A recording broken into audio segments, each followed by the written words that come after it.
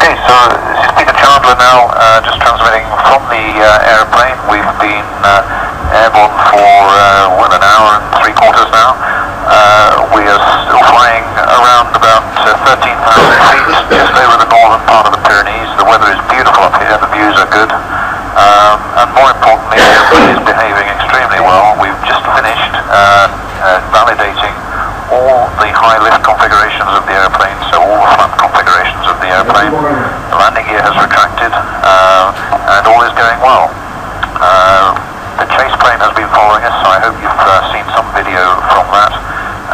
And very soon we're going to be climbing up to around 25,000 feet to explore the higher speed regime in the clean configuration.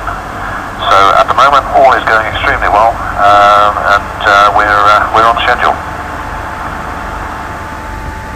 Thank you, Peter, for these wonderful messages.